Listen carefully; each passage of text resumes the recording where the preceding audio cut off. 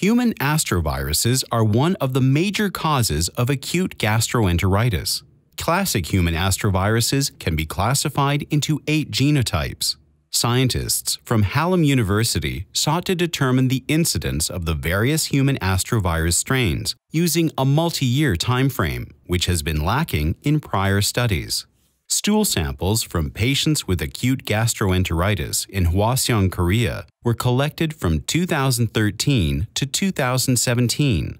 Viral RNA from 5,319 samples was analyzed, yielding an occurrence rate of human astrovirus of 1.9%.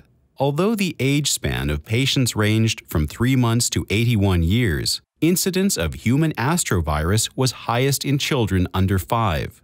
No seasonal effect was detected.